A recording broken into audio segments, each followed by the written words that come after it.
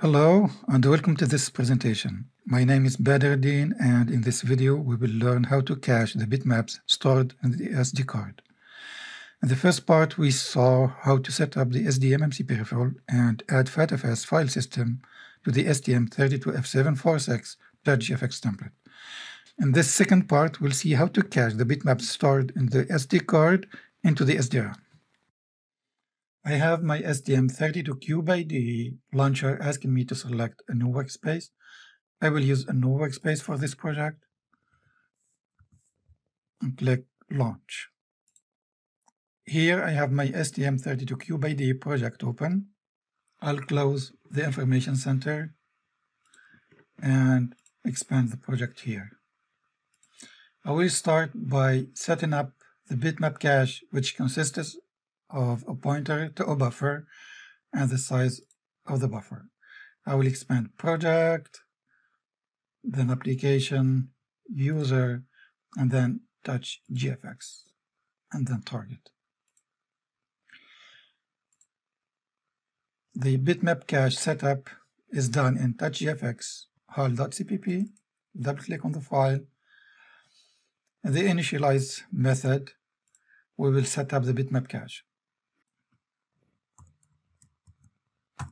By default, the template uses 3 frame buffers of 261 kilobytes each. The total size of the 3 frame buffer is BF400.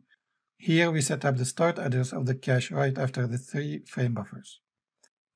The total size of the cache is 8 megabytes, which is the size of the SDRAM. Per the user manual of the STM32F746 discovery board, we have an SDRAM of 128 megabit, but only 64 megabit is accessible, so 8 megabytes.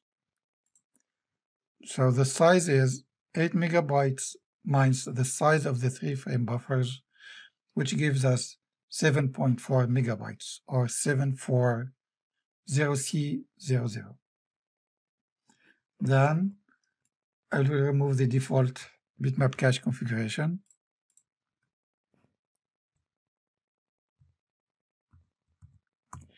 And last but not least, we set up the cache based on the start address and the size defined above.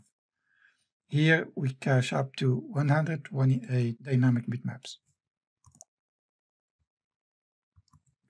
Next, we'll go to GUI and mainview.cpp.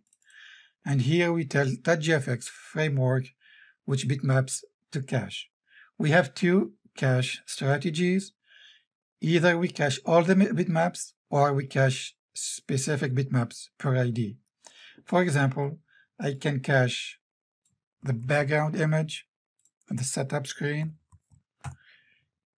and I can cache the image that I have in the main screen, image 00, or I can cache all the bitmaps using cache all. So I can do bitmaps cache all.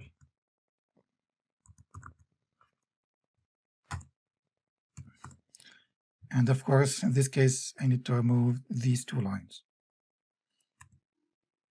If we need to cache all the bitmaps, of course, the size of the cache must be large enough to contain all the bitmap data. Then, of course, we need to clear the cache in the teardown method. So here, in the setup screen method, we cache all the bitmaps, and then in the teardown screen, we clear all the cache. Now I will modify the linker script in a way to add a new virtual memory area SD card that starts from 0x80000 with the length of 7 megabytes. So I go to the linker script here,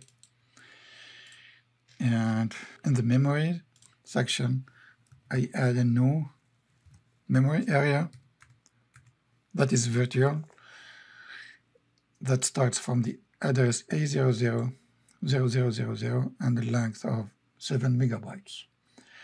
And then here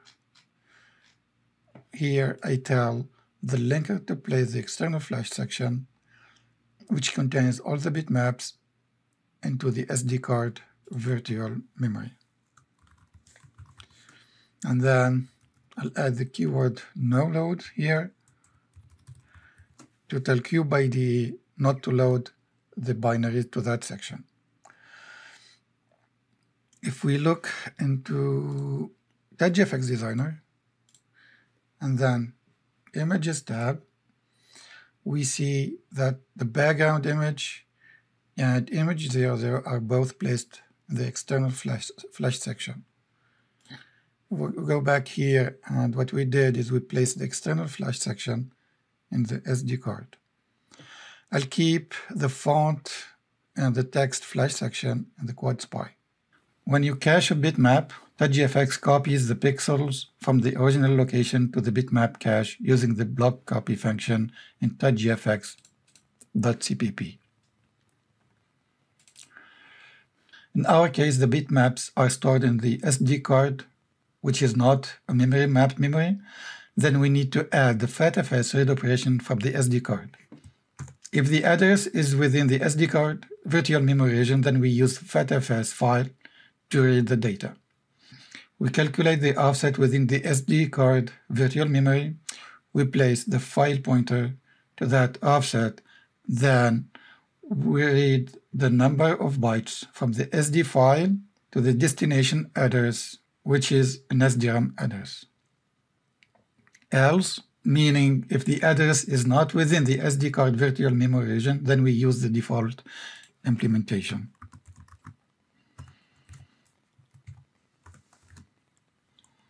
Of course, before I can read from the SD card, I need to mount the file system and then open the file.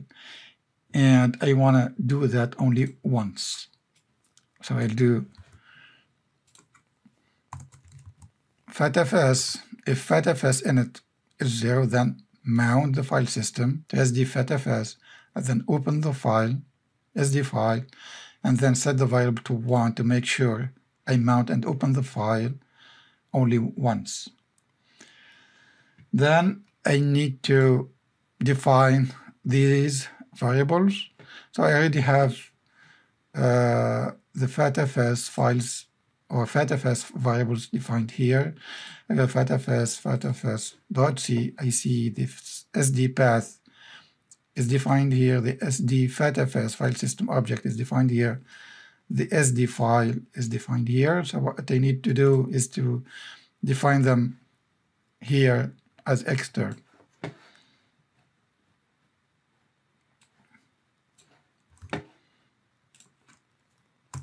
And then I need to include the header file for the FATFS.